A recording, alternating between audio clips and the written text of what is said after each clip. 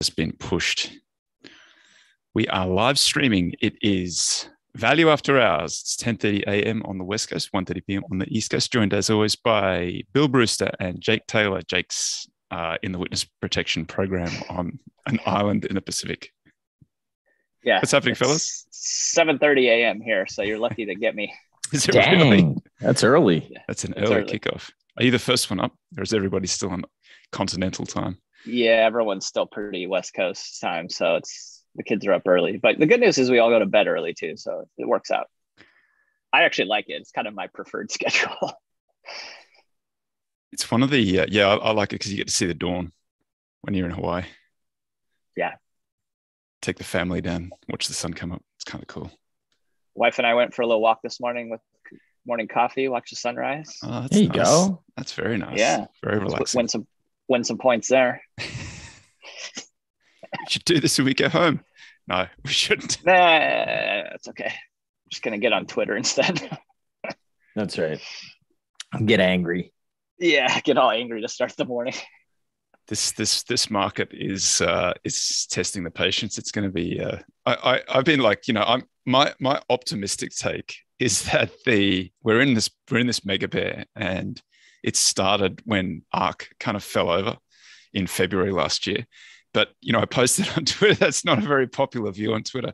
I got everybody arguing that it only started in this year, and I'm like, the implications for that are that we're very, very early on, and we got a long, long way to go. Sometimes you have to go down to go up. Always. Carve that it's on a planned bottom. Planned bottom, is that what you said? Yeah, that's what I used to do in training. What's that? I'd just get really drunk and tell myself that was my low. Nowhere to go but up. Man, what's on the agenda for today, JT? I've got a fun one prepared on Ed Thorpe, who's one of my favorites. So we'll get into some Ed Thorpe trivia. Morningstar sees lots of cheap stocks, so there's that. Yeah, that wide moat list that got tweeted. Yeah, that was interesting. There's some good stuff in there. All right. I've got a Assuming brand. They know what they're doing. Yeah, we should talk about that a little bit. I got a Brandis Institute article. Is the value run over? Because we can't have nice things. It's been going for all of 2 months or something. Yeah. And then they've got, I don't know why everybody keeps on asking, like, has it started? Is it over? But here we are. There are 3 reasons why they think that it's only just begun, and I'll be discussing those. Only just begun. Making my devotions to the value gods. I mean, is it over? That's a rude thing to ask already. Oh my God. Everybody's so scared of it. We got Scotland in the house, London, Nashville, North Korea. Nice. Julius Caesar in North Korea. Yeah, it can't be over until everyone thinks it can't end. It's not over until everybody's a value investor. Yeah. We need to get all those casual sideliners like we were in 2006. Yeah. Samson's got the better question. Has it started? Yeah, I think that's the real question. Yeah, good point. Shall I kick it off? Do you want me to do?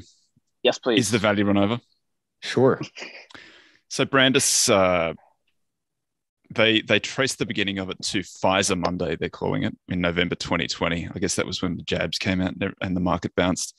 And they say there are 3 reasons why it's not over, because value tends to work at the beginning of an economic recovery. Have to think about that one a little bit. Inflation is good for value, and value spreads are still really wide. So the economic recovery one, I guess we're going to be debating that a little bit. Maybe we're relative to where we were in the middle of the pandemic, but it doesn't look very recoverish to me at the moment. Kind of it's not tail end of a ball. I don't know what we are at the moment. Depths of the heading down, probably. Just looking for a green shoot. Yeah. Green shoots. Yeah. I remember those. Just a green shoot. Yeah. No green shoots. But I think the more interesting one is the impact of inflation. So they do this quintile, most expensive quintile minus the most undervalued quintile. That's the 20% of the market quintile, is the market divided into fifths. And they track it against consumer price index year over year. And that sort of long short of value minus growth has tracked inflation pretty well. So it seems that in periods of high inflation, value does well. And they've got some reasons for the correlation. Financials tend to be in value. They're the largest component of the value indexes. They're saying that they do a little bit better in periods of inflation. What's the total return for both in periods of inflation? Well, they don't have the total return. They've got one is less shitty. 12 inflationary periods since 1940. And they say that value value was positive in 83% of them. Growth was positive in 75% of them. So there's outperformed the S&P 500 value 92% of the time, growth 50% of the time. Average return for value 9.2%, growth 2.6%. And then they further divide it into large and small and so on. So the stagflation by decade, 1920s, 1940s, value stocks were mostly positive through those at a reasonably good clip, mostly outperforming GDP. I don't know if it is in fact inflationary, that might be good, but I don't know about the other points. I don't know if we're like economic recovery. That's a long bow here. Yeah, maybe. I don't know. I don't think not so. Having that. Would not be my guess going into a tightening cycle. Yeah, I feel like we're dipping here a little bit more than I think we're like I've said this for the last few weeks, but I think we find out that we've been in a recession for 6 months, in about 6 months, and they'll say, yeah, we'll backdate it for a year. So we've been in inflation for a year, but we don't find out for another 6 months. And we all knew it all along. Yeah. But the thing that bothers me is the Fed looks at those numbers and they're like, there's no problem. There's no recession. Just keep on doing what you're doing. Well, I don't know that that's really what they're saying. What are they saying? I think they're saying the wage inflation is a bigger issue right now than whatever risk to the economy there is. But I mean, obviously, once the firings roll off, then maybe the balancing act changes. Yeah, I've seen that argument. I mean, they're terrified of a wage inflation spiral. Because then you can't stop inflation. Too much money to pay for. Yeah, God forbid, God forbid people should actually make enough to, where labor actually wins for a little bit. Yeah. I just don't see how wage inflation is outpacing CPI at the moment. It looks to me like wage inflation is well below CPI, which means that people on a purchasing power basis are getting poorer. The wage inflation spiral. Yeah, I just don't know how sticky they think CPI is. I mean, you're not managing for 1 year, nor should you. The Fed? Yeah. Oh, I thought they were just taking it a day at a time. Yeah, I mean, I don't want policymakers to manage for what's going on today. So I think if they had a longer view, like I would be hopeful that they have a longer view. That's going to require a lot of hope. Yeah, I don't know. I mean, they got us through 2020. Okay. Now you got to pump the brakes. Unfortunately, after every good night out, you get a hangover. So I don't know. I don't know. I don't know. I do wish Putin didn't bomb a mall yesterday. That wasn't great. Doesn't seem like an incrementally positive development for the commodity complex. I knew malls were dead money, but I didn't realize that was why. Sorry, too soon. Yeah. But I'm glad it was you and not me. Ooh, crickets. Ouch. Yeah, it'll be interesting to see how can they get rates up enough. I don't know. Who knows? But I mean, just as you sort of like noodle through some of these dynamics of the interest expense for federal debt at a higher level and it rolls off and we have to refinance it, number one, who's ponying up to buy these treasuries again? And then number two, at what price will they buy buying these? And if it's just the Fed buying them, then I don't know, how do you ever get inflation under control then? Yeah, I think the problem that we were discussing before we came on is that there's an issue for the federal government if interest rates get too high, and that interest rates need to be like the point at which interest rates are ahead of inflation seems to be the point at which the federal government runs out of money.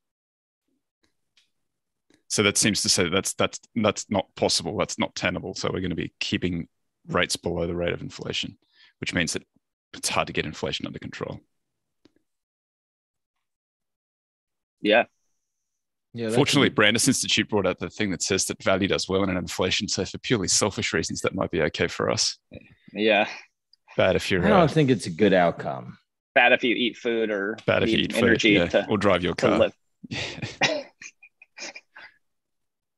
I saw that housing is now more expensive than it has ever been relative to disposable incomes. Yeah, it's 10 times today, that's high. And that's because of high prices and then high interest expense now, or high prices and not a great deal of disposable income, I'm guessing, because that's being eaten away by inflation. It seemed to suggest that there's probably something nasty coming for the property market too. Nah. 2020, June 20. I don't think there is. I think that's a flawed conclusion. I bet a fair amount on it too, so I hope I'm right. Let me see something. There's no housing supply out there. So, I mean, I guess prices could crash in some theoretical way, but I don't. The thing is that there's always a lack of supply at the top and an abundance of supply at the bottom. That's just what happens. Yeah, but you don't have credit issues. I mean, what's going to force the liquidation cycle? Loss of okay. Job yeah, loss. but I mean, what are you talking about? Like, what's the average job loss in a typical recession? Like, the thing is that it's always set at the margin, right? So it's like that. There are every time a tech company sends out a release now, it's to say that they've letting go 5,000 people. Those add up over time. Yeah, but I mean, what are we talking about? So like 0.5% of all homes trade at a 20% discount to where they are today, and then in 5 years, we're right back here. Like, that's not the craziest. I don't know. Probably. Yeah, that's like nothing on a total volume weighted trading basis, right? Like if on your VWAP, that's like nothing. That's true. Yeah. So like, what the fuck are people talking about? Like, as long as you got a locked in mortgage and it's fixed, then I mean, yeah, you're right. A house isn't a trading asset. Correct. If that's the conclusion that people come to, welcome to the party that everybody's been living in. And if you treated it like a trading asset, then you're going to find out duration mismatch from the asset that you own, potentially. But I don't even think that that's really going to happen if you own good land. But I could be wrong. I'm certainly not very intelligent. One problem could be that if you have, let's say you do have some job loss, and you also have, it's really hard to move because of, you're just not going to be able to refinance at a rate that you were at before. Now you're kind of like, that creates a very brittle sort of like social fabric where you have to like look for a job in the same place because God, I can't really afford to move. That's probably not good. Right. Like, I mean, the problem is rents you want those things to be like pretty pliable if you can. Yeah. And rent's crazy right now. There's like bidding wars for rent. So I think the real bad scenario is an explosion to the upside in housing prices, not the downside. Homes only trade 5% of stock per year versus 200% for stocks. It's Keith Smith. I think that's interesting. Yeah. I mean, people don't flip their homes. I mean, some do, right? But on average, like the home that your wife is raising her children in, you're not going to be like, oh, we caught a bid. Too. Yeah. You take out a HELOC. Yeah, you take out a HELOC. We caught a bid. Yeah. Otherwise, you're paying the realtor 6%. And like if you're in Illinois, you're paying a 1% transfer tax and some 0.5% tax on something else. And it's just crazy.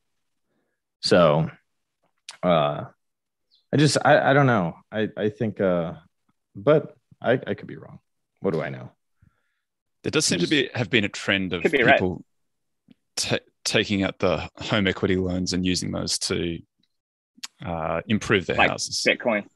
But there's probably some of that going on too, to be fair. 100% that's going on. And I think it's a real risk to the economy. Housing slowing is not good. Like, don't get me wrong on that. I just don't know that the outcome manifests itself in a price crash. Now, people can say, well, how can you have a huge recession and not have a price crash? I just don't know that we have this huge recession over the long term. It seems to me that the problem that we have is we overstimulated the economy. So the conclusion that it can't happen again seems pretty flawed. Unless you say, well, no one's going to accept the paper, and how in the world are we ever going to do what we just did? But I think I would have said that in 2020 and I've been disproven. So you think we have some sort of hangover from the 2020 stimulus, but they can correct that with more stimulus. And because we can't kind of see how they're going to do it, that's not really relevant because we couldn't see how they were going to do it in 2020. And so they'll figure out a way to. Yeah, I mean, they obviously overstimulated, but I think if we shut down the entire economy and figured out how to avoid complete economic disaster, I'm not that worried about a recession. Now, you don't have the political will, so that's a big change. I mean, I don't see Republicans giving Biden some big stimulus package right now, especially not if you're going into 2024. So that's a big difference. So it could be a problem. Hiking Fed. Yeah, but I don't know that, like, I just don't know that that the conclusion that the head is hiking in perpetuity is the right conclusion, right? Not that long ago, it was a cutting Fed in perpetuity. They actually seem like they move. It's slow, no doubt, but they are moving. I think I saw some stuff this morning on Twitter that they were inflation expectations are still like 8%, which is a very high number. And they're so far behind the curve that they're likely to do another 75 basis points the next time they meet, whenever that is, July. Yeah. June 24th, 2019. All right, hang on. 1.861 trillion, I believe, was the taxes that were brought in withheld income and employment taxes, 1.861. And that's 2019. So then if we look at today, year to date, it is, what is this number? Come on now. Oh, crap. I ruined it. I'm sorry. Trying to do this on the fly. It's quarter three. I always get confused by this stuff because it's not Q1. All right. So 1.861 is what we were looking at in 2019. Today it's 2.352. So 2.352 divided by 1.861 is, what are we looking at here? 26% in 3 years. Yeah, that's not going to keep up with inflation, I don't think. Will it? I don't know. That's 26%. That's the increase in withheld income and employment taxes. Nominal, basically, like tax. Yeah, year to date through this year versus 2019. So that's 20%. I mean, it's probably real flat. Yeah. Maybe. I don't, yeah. 26% in the last 3 years, maybe. If you add up, I don't know, maybe not. Yeah, I don't have a good sense, but it's not nothing. That I do know. I mean, that's, you're looking at 9% increases per year. We definitely haven't seen any weakness in the real estate market. I mean, there's like, sorry, all of the numbers that I see are like median home prices were up like 15%. Yeah. Well, they're more like 20, right? Year on year. 21.8 was the number that I saw this morning, year on year. but those numbers are all delayed 3 months. They don't give you they don't give you the point in time. So all of the narrative in like Fortune magazine and other stuff like that is that there's a housing bust going on, but it hasn't yet shown up in any of the numbers, which tend to be a little bit delayed, the Schiller numbers, stuff like that. Lennar said that they are seeing weakness in like Seattle and Austin. But I mean, when they talked about their sales incentives, they were talking about like 1.6% of a sales price, which that's not like a huge sales incentive, right? That doesn't imply some crazy bad thing. Austin, so they said about equity Austin, though, that's a lot. Yeah, but I mean, it's within the realm of history. Like they said in the conference call, they were like, this is pretty normal. Austin's been the most impacted market in Texas following back-to-back years of 40% price appreciation. So like, yeah, if we pull back like 10%, who gives a shit? Still up 62%. Yeah. You know, and Rent's like still too damn high. Yeah. Well, inventory is limited. That guy was a visionary. The rent is he too really high. knew what he's done. What he's Said up to higher. now. They go on to say for that guy. They go on to say higher rates in June and headlines on the stock market decline and the distressed national economy have sidelined many buyers who are waiting for a reset in home values. While inventory is limited, cancellation rates have increased, and we've reduced prices in many communities on a home-by-home basis and have offered extremely competitive mortgage programs. These pricing adjustments started to generate increased activity, and fundamentally, Austin is poised for long-term growth. So that's what they're saying is like in their worst market. The rest of their markets, they're saying are relatively healthy. Why have the home builders all been so beaten up? They don't have volume. Like they're not going to deliver nearly as many homes because they're constrained on the supply side. On the they're going to protect side. their margins, I think, is what they're saying, and that they're going to pull back construction, which if you have a shortage is only going to exacerbate the problem. I think the real estate market follows the stock market with about a 12-month delay. Yeah. It just tends to be stickier because for the obvious reasons that you can trade much more easily, whereas it takes a long time to get in and out of a house. I think my conclusions about housing are the amount of the economic activity that were juiced from HELOCs could potentially be reduced, but I don't know. I guess you got wealth effect. You know, if people think that their houses are worth less, then they spend less. That's a possible follow-on effect. But I don't know. Do people really do that? Do you think? Is it like a HELOC thing, or is it I checked Zillow and it's down. We got to constrain ourselves this month. I think people know roughly what their house is worth. Can we go back to the talking about kind of inflation and value? Yeah, please. There was a little table put that somebody, I don't know where the source came from, but Shai Dardashti, one of my friends, posted it, and it showed the 1973 through 1981, just different asset classes and what did they do on each year. And the CAGRs on them are kind of interesting. So the first one is on CPI for that time period, and you had a 9% CAGR during that. So CPI was 9%. 9% year on year, 73 to 81. Oh, so that's about. I mean, that's roughly where we are now, right? We've had like a year at least of 8%, maybe more than that. Yeah, and what's kind of funny is like you watch it change. Like 73. So I'm going to go through them just. So 6.2, 11.1, 9.1.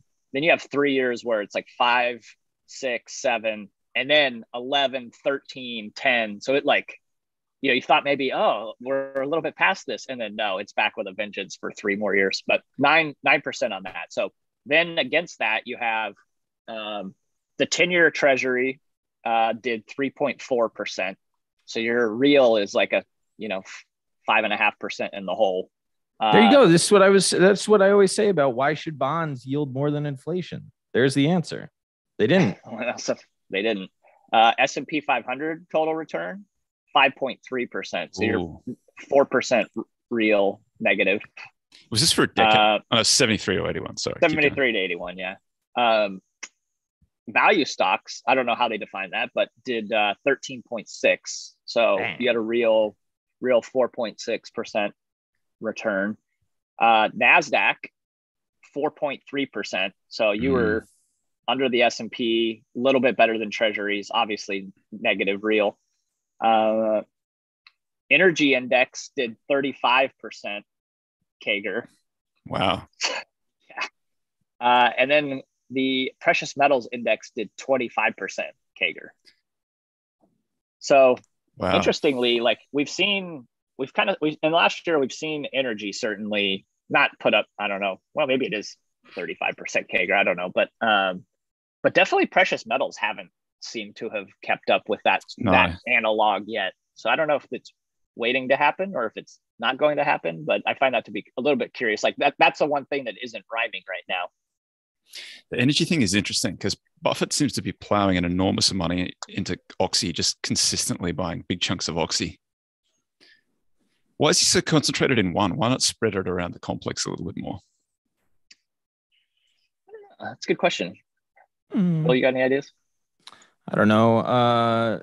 I think it's the biggest in the US, right? Now, after that OXY's merger. bigger than Exxon. Well, Exxon's very like global. I'm not sure he wants all of Exxon. I mean, he and I don't talk, so he's not returning my calls right now. Yeah. But I just wonder if it's the biggest pure play and it's all in America. So he likes that maybe there's reduced political risk there. Are the valuations much different between Chevron, Exxon, and OXY? I'm not sure. I don't know what the reserves are. Yeah, you think he's going to bid for the whole thing? Wouldn't shock me. Or just buy, just keep on buying until. Yeah. It's more than 16%, according to Astrid Wild of OXY. Yeah, I mean, I don't know if my estimates are any good, but this year, I guess $13.5 billion of free cash flow, and OXY is a $56 billion company. It's not a lot of turns, whereas Exxon is 46 billion and 381 billion. So I don't know. OXY is probably a little cheaper. So in that little chart that you were talking about before, then Jake, was it only precious metals? Did they look at like commodities? Did they look at anything? It just else? said precious metals index. I didn't even have any, details about what that meant. Because commodities look. This is the thing about commodities. They all look super. The companies all look very cheap. They're all on like 1 year of. I guess that the argument is that they've over earned and they're too cheap as a result. Sorry, they look too cheap as a result, but they're not really too cheap. But then I remember Icahn had his run at whatever it was, something at like 1 time. I think it was US Steel, 1 times. It was like a 1 times PE at the time that he bought it, presumably because they thought that was over earning as well. I mean, that's the bet right now, right? Is this, how do you normalize? And if the answer of normalization is that it's going to look more like it has in the last year or two, the persistence of it will be longer than everyone expects, then you're buying something really cheap. If it goes back to previous periods, then it's not just optically cheap. Who says gold did well between 1973 and 1981 because it was suppressed until 1971? Yeah, that's probably something of that. Although you would think once it was let off and when Nixon declared that it would have like just found the right price or pretty quickly, but it seemed like it each year kept going up. So I don't know. Yeah, but gold is roughly where it was 5 or 10 years ago at the moment. It's like $1,700. I haven't looked at it really closely. But yeah, it's like 1850 or something right now. In that range. It's certainly not what probably I think a lot of people would have expected if you told them 9% CPI prints. Where's the price of gold? Well, the dollar is insanely strong. That's true. I have seen some charts about like gold priced in other currencies, and it does look like it's winning more there. So maybe that's the problem, is using the dollar. Maybe priced in Bitcoin, I bet it's looking pretty strong. Where's Bitcoin today? I should have a look. I don't know, 20,000. Are you being serious, or are you? No, it probably is. Oh yeah, 20. No, you're right. 20,600. I guess that's about roughly where it's been for the last month. Are you being serious? Stop messing with me. Yeah. Okay. 20,600 at the time of recording. That'll tell you where when you listen to this on the audio. That'll let you know. That's the timestamp. That's how we timestamp when we record it. Yeah. So yeah, does gold catch a bid here? Like if Bitcoin disappoints, if crypto disappoints, inflation really starts ripping, then it's got to be gold, right? Well, I don't know. Depends on your time horizon.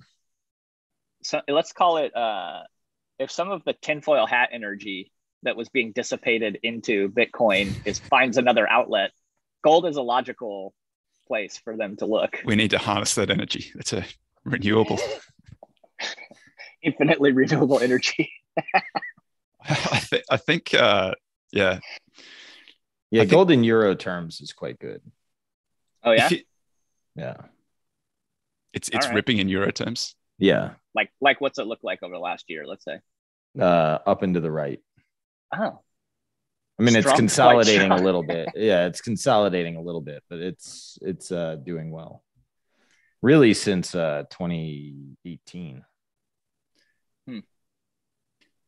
US steals at 1x PE currently. Ryan Baxter, thank you for that. Yeah, it's cheap. The question is whether that's the E is sustainable there. Oh, I don't know. I don't know what happens to steel through something like this. Have to go back and have a look. But I've been trying to... Could you make the argument that long statistical value is short macro, perceived macro insights? Basically like saying like, I don't know, nobody knows. Yeah. Who cares? Just buy it cheap. I don't have any, fortune telling abilities. I think it gets you roughly you miss all of that nuance, but you're focused on buying stuff that's so cheap. Like, yeah, it might not be 1x, it might be 3x or 5x, in which case it's probably still too cheap. Is this the bell curve Jedi? Yeah. I'm the caved in head on the far left side. Oh, are you? I thought you were up at the top of the bell curve. Oh yeah, sorry, I'm in the middle. Yeah. Yeah, screaming furiously about why that's it. This is not normal. I need to get back to the caved in head side. Need a lobotomy. which coincidentally gets you on the far right hand side too. That's right. Full robe status. Yeah. Should we do some let's do that. Veggied up. All right. Let's get after it. So I watched Tim Ferriss do an interview with Ed Thorpe here not too long ago. And a recent one? Yeah. Or did you just find it? No, I think it's relatively new. Interesting. Okay. And what's amazing is when you look at him, you're like, oh, that guy's probably like 65 maybe. But he's 2 years younger than Buffett. He's 89. Like and he looks amazing. Like he is killing it. What's whatever the secret? He's doing. Peanuts and peanut brittle and Coke. No, I don't think that was it. Exercise. He's like pretty diligent about his exercise. I think he lifts weights still.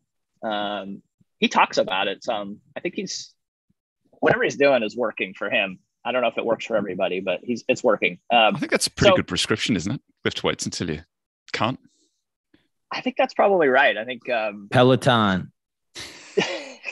Long Peloton. Bill, I'll be interviewing you when you're 130 and I'll say, what was the secret? And you'll say Peloton. Nah, man, I'm going to be dead long before that, thankfully. Well, the other part of that, though, is I think avoiding stress. And Buffett's got that one right. So long Peloton is not avoiding stress. Riding it, maybe. Ride it. There you go. Okay, so after watching this interview, like I've been intending on reading his biography or autobiography, A Man for All Markets, but it inspired me to finally pick it up and read it. And It was rather enjoyable, although it gets a little meandering at the end where he's sort of a little bit of yelling at clouds. Old man yells at clouds with he like goes into why 2008 crisis was, how it got to be such a mess, and then how we didn't fix anything. And it was kind of the typical diatribe that you would hear from maybe even one of us, yelling at clouds, maybe even me yelling at clouds. But in general, it was really interesting to hear all the stories. So I'm going to try to hit some of the highlights of the stories. As a kid, he was like, he's clearly, he's probably a genius. Like, I don't know what his IQ is, but it's probably up into the genius level. Like, he got a PhD in math from UCLA. But as a kid, he was just like this relentlessly tinkering little mad scientist. Like he'd build, his own radios, and then have, he's like got his ham license as a little kid, like one of the youngest ever to do it. And then he's always like messing around, blowing things up. He had this like little workshop in the back of the house where he's like mixing, chemicals that would blow up. And then he got a hold of this like super, super high concentration dye, like the kind that, like where you're measuring in parts per million type of dye. And he like figured out a way, like he snuck it in the public swimming pool and like turned it like, like blood red. Nice. I thought that was hilarious. I mean, that is pretty funny. I'd be so pissed if that was my kid, though. A little bit I don't proud. think anybody found out. Yeah. Execution of that. Yeah. Exactly. I pooped in a pool once. Does that count? No. That doesn't. Okay. Well, not if you were in your 30s at the time, Bill. Yeah, that's fair. It was actually yesterday. Was it a Baby Ruth or a Snickers? No, it was, but it was a baby pool, so They didn't have to drain too much. Needless to say, my IQ is lower than his. So, like, people would always tell him, something was impossible, and he had this like compulsion to want to check for himself to make sure that was actually right. So, like, that started with, you can't win in Vegas. So he wanted to know, like, well, is that actually true or not? You can't beat the market. I'm going to figure out if that's true or not.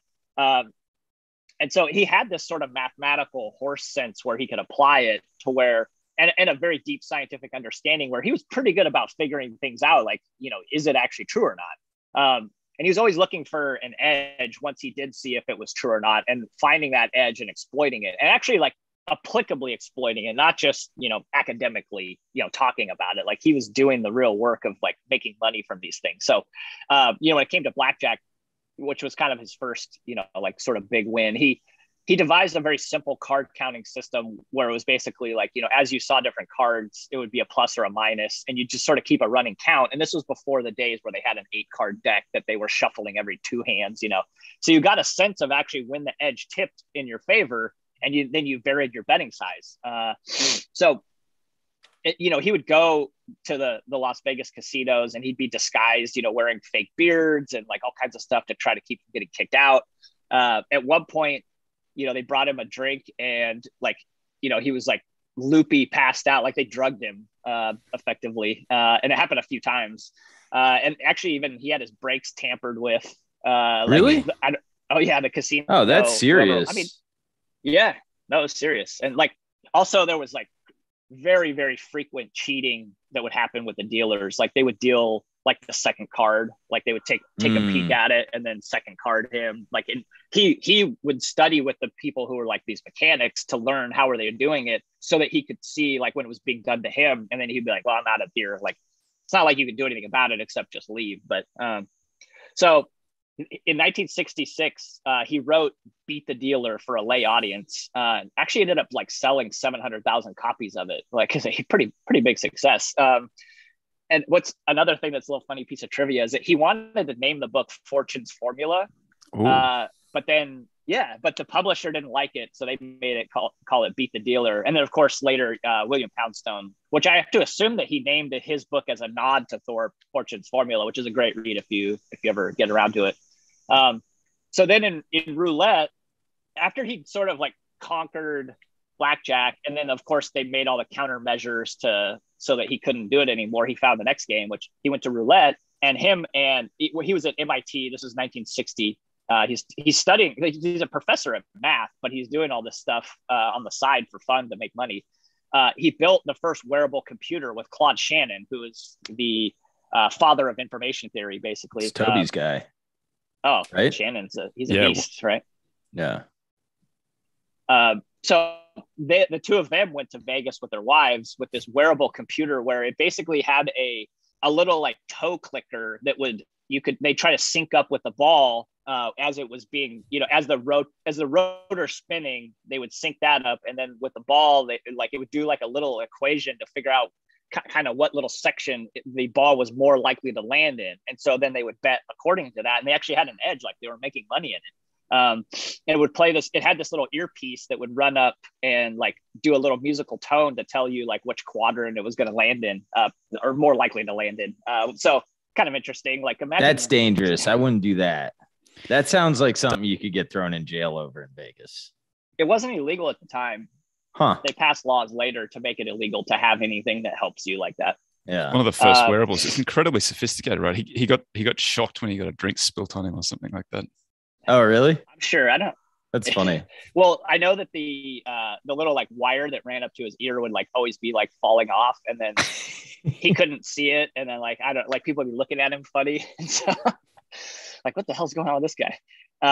So then of course countermeasures for that, and then so then he discovers the stock market, and he was looking at options pricing, and he basically discovered what's now the Black-Scholes options formula before Black-Scholes had done anything with it, and he was using it as an actual like practitioner, and what it gave him a huge advantage because he had a much more accurate price for things like warrants and other derivatives, and then he could compare that to the underlying, and then just basically make market neutral bets all day long on the spreads there.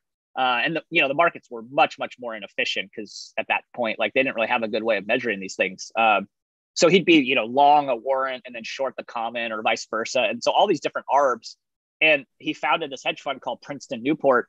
And it was like market neutral derivatives trading basically before that was a thing. And his main fund ran from 1969 to 1988, and cumulative, it put up 2,734% versus the S&P's like 545. Is that good? It's good. Seems and like good. they only, like I think he said he only had like 1 or 2 down months, even like it wasn't like, oh, this year or this quarter, but it was like months where like, oh yeah, that was the one bad month we had in the last decade. So just like printing money basically. Next piece, interesting trivia. Summer of 1968, an early Buffett partnership investor who's being kicked out now at this point, right? Buffett's moving on, meets Thorpe and introduces Thorpe to Buffett so that Buffett can evaluate Thorpe to see, like, is this guy the real deal? Like, I want to invest with him for one of his previous LPs. So they have dinner together, and Buffett tries to impress him with his, he had these non-transitive dice, right? Where you let the person pick their pair of dice, and then you pick the other one that is like it's like a rock, paper, scissors kind of thing, right? And so, Buffett's always winning, and people are wondering, how is he winning? Of course, Thorpe figures it out in no time and, calls him on it. How was it? So how did he win? I think he just said, like, I'm not going to play that game because you're, or let me go second, that kind of thing. You pick the dice and I'll go second. So, and then they get together and play bridge at Buffett's house in Southern California, which is close to where Thorpe lives. And all this time, and of course that investor, this guy named Gerard, he joins Thorpe. So this guy went from riding Buffett in his heyday to then riding Thorpe through his. Like, I don't know how much money this guy ended up with, but talk about hitting a home run on manager selection. So of course, Thorpe's like, after meeting him, he's like, this guy's going to be the richest guy in the world someday. I could just, like, I'm just doing the compounding math in my head, and this guy's such an animal. So he keeps it, like, he sort of loses track of him a little bit, but then in the early 80s, he realizes Buffett's running Berkshire, and he sees it. And so I think Thorpe bought a lot of Berkshire in 1982 at like $980 Class A price, and I think he's held on to it like this whole time. So he might have been aside from his own, selling 700,000 copies of books, or, taking a bunch of money out of Vegas, or printing money from derivatives, he might have made the most money from just throwing money at Buffett and recognizing that he was going to be good for a long time. And then in 1990, he met Ken Griffin, and Thorpe was the first LP into Citadel. So maybe that was even more money. I don't know. Like, this guy's just got a golden touch, right? And then last one, 1991, someone asked Thorpe to like look into this track record, and he goes and, it's this stellar performance. Every month is like, it's up. It's like always winning. And he's like, what the hell's going on here?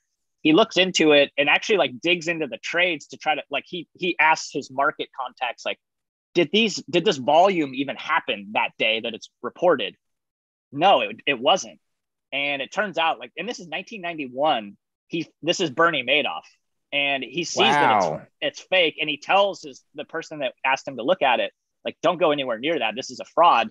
And it's not till 2008 that this gets uncovered. So 17 years from when Thorpe knew and even sounded the alarm. Like I was talking to somebody who said that it was pretty well known that Bernie Madoff was a fraud. And I was surprised to hear that. I was disenchanted by that, but it was not well known when Thorpe thought it, but that's amazing.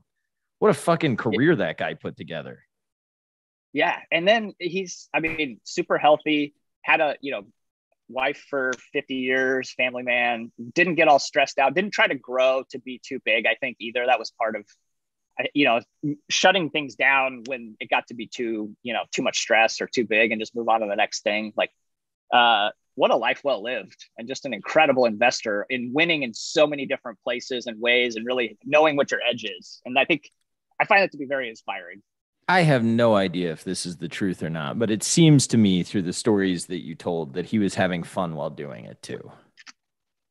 I think he had a blast the entire time. Like, he was always just trying to solve little like puzzles. And he, just this steel trap mind that was applied to these things, like figuring out the simple solution, the smart way of doing it.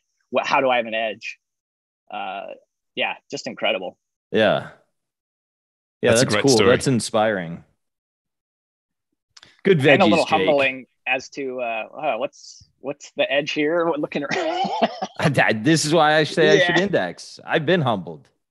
Thorpe's actually a pretty big advocate of indexing for most people. Yes, and sprinkle in some other ETFs alongside, but it's not the craziest thing. You actually get to live a life.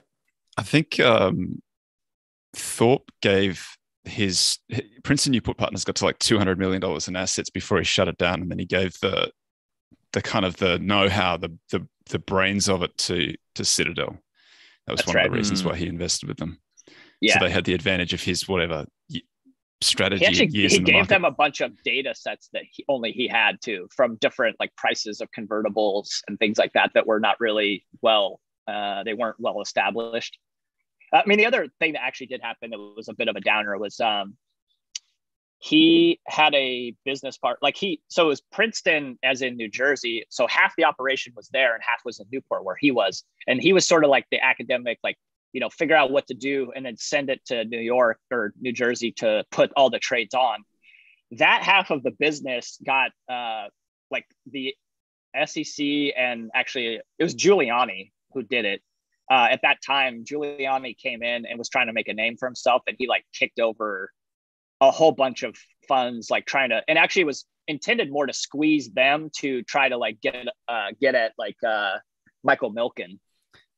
Yeah, it was parking, right? They thought they were parking stock for takeovers. They were just looking for anything, right? They just came in, they froze everything, they subpoenaed every single piece of paper, basically turned the office inside out.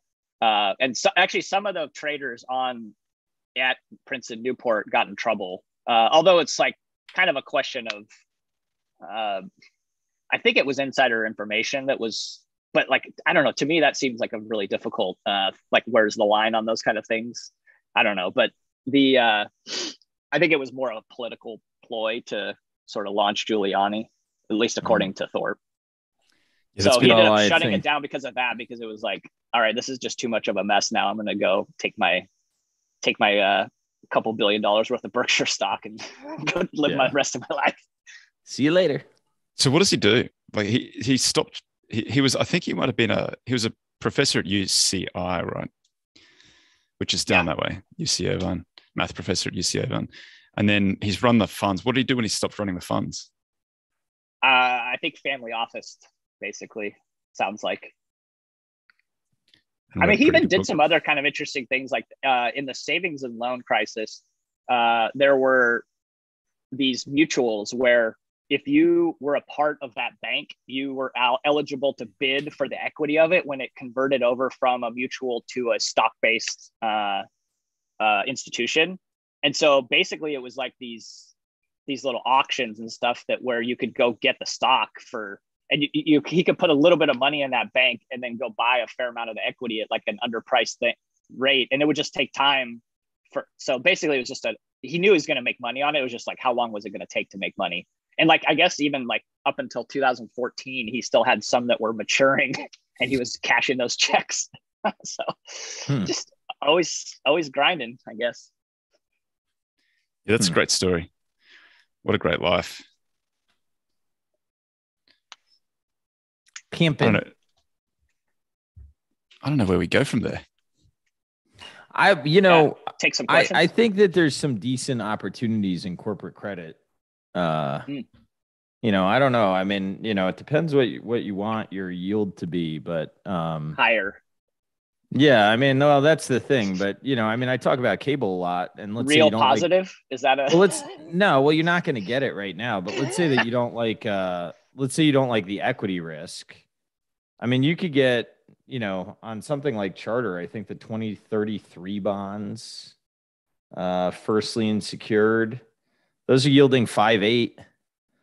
Like, that's higher than we've seen in a while. It may not be high enough, but there's other names like that. I don't know. It's kind of interesting for the first time. And, I'm sure there's like way spicier stuff that you can get into. I saw Curate's like north of 15 or something like that. Is it really? Stuff. Wow. Yeah. But again, if you're going to go there, you might as well just get the equity. Yeah, I tend to prefer a little bit less yield when it comes to credit.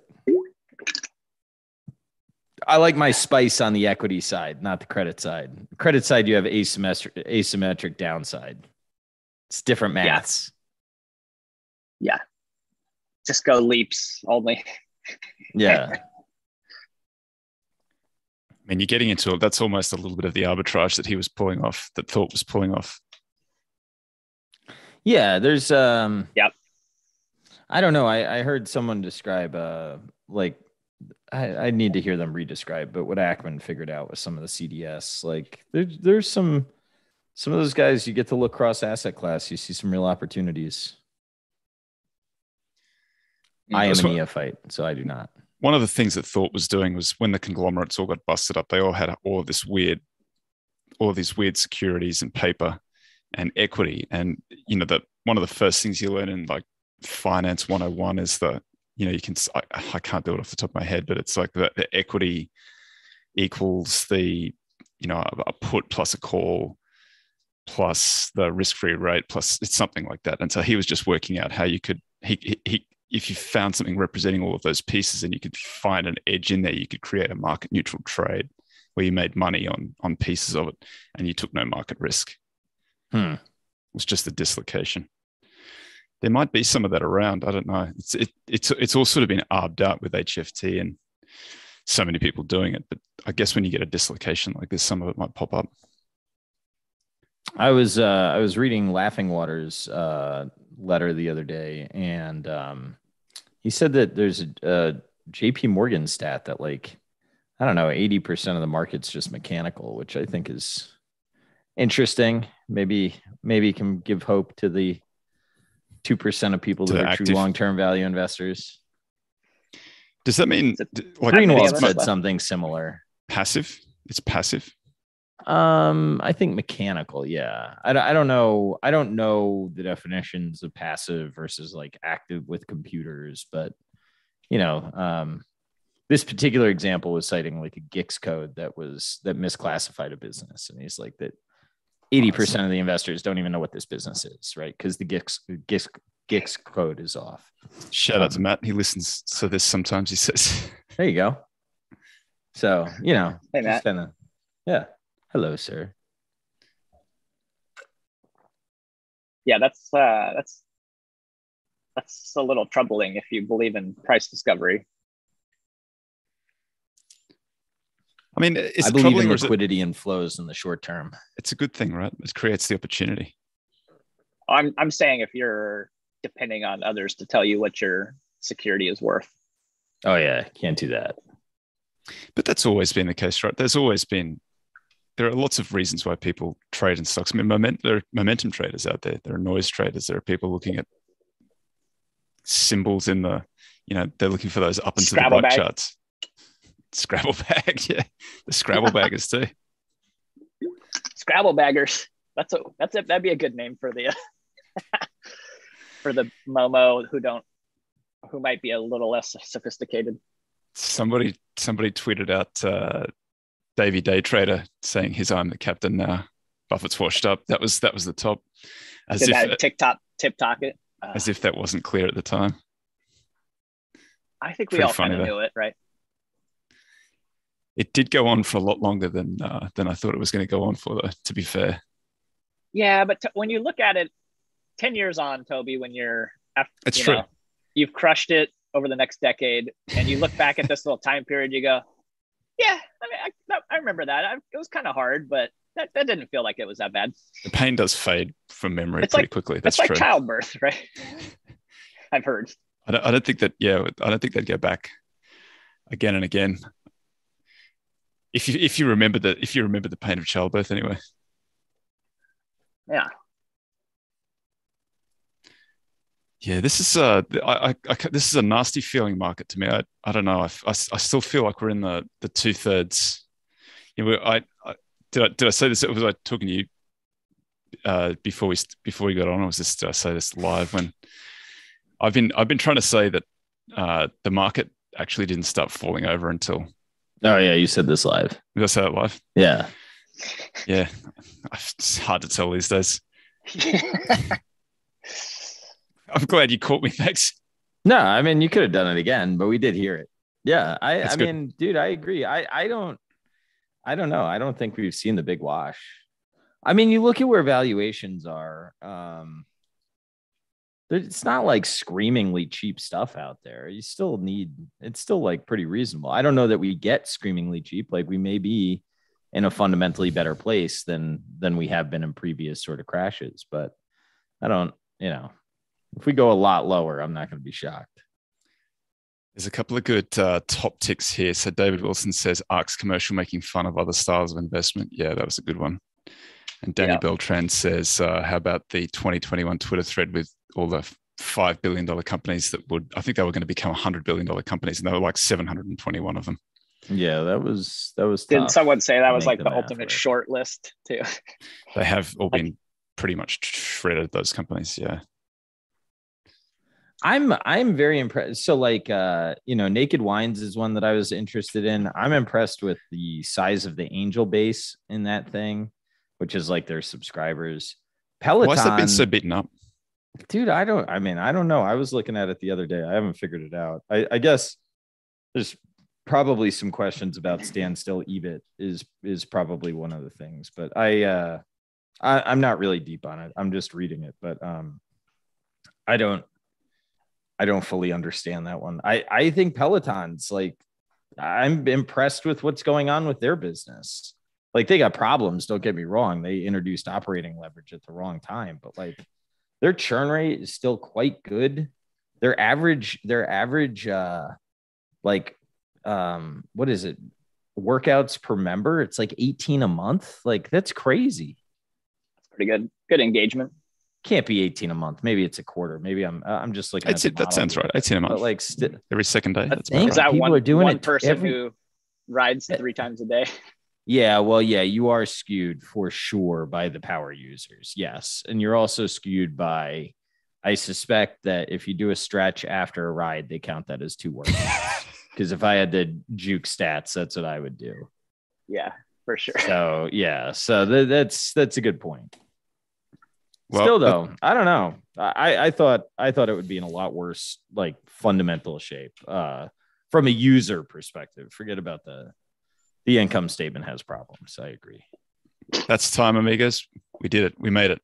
Peace. So I think next week is July 4th. I think we'll take a break for July 4th, and then we'll be back the week after that. Yeah, I may be gone a little bit longer, but we'll talk.